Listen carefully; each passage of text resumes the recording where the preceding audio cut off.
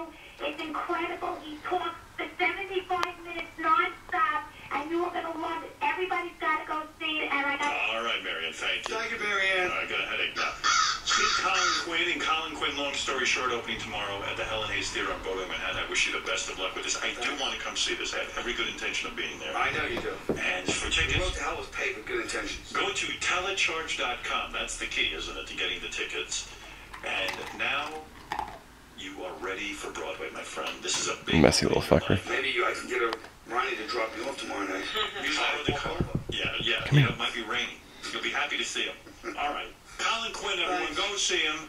And that's it. Do you think, one last question, do you think now that you're on Broadway, this will diminish Broadway in a way that now people won't think of Broadway as that special? I think it probably affects Al Pacino a little bit. I'm across the street from him. Does everyone now think they can do a Broadway show just because you're doing it? Everybody is doing. Chris is coming to Broadway too in the spring. Is that right, Chris Rock? Yeah. Oh, I didn't know that. Chris, Ben Stiller, Robin Williams is coming to Broadway. Oh, okay. Perry.